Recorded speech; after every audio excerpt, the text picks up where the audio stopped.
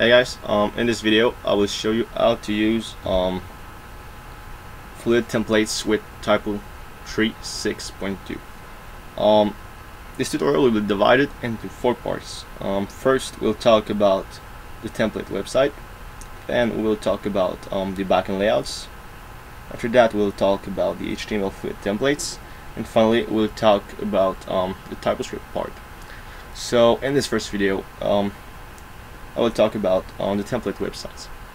So first of all, go on your root page in template mode and click on create a template for new site right here.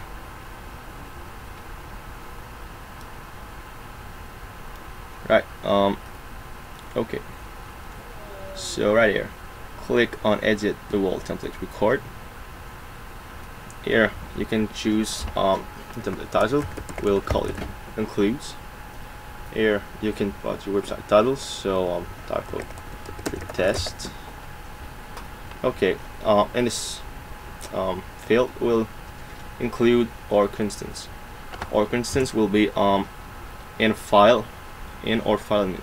Same things for the setup. The setup will contain or includes.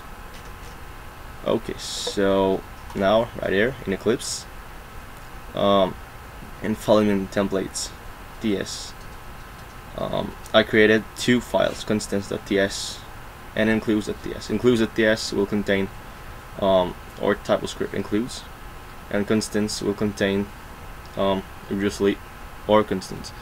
So here in includes.ts will includes setup.ts. Okay, so here we'll use the include TypoScript tag, source equal file, file templates ts page setup.ts right here.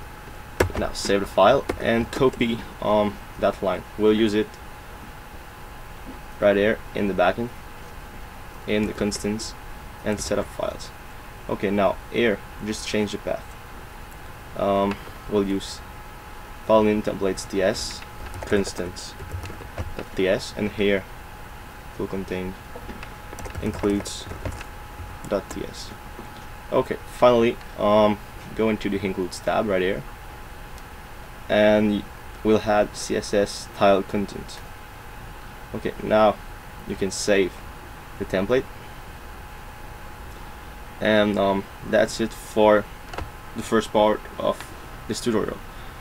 In the following part we'll talk about the backend layouts.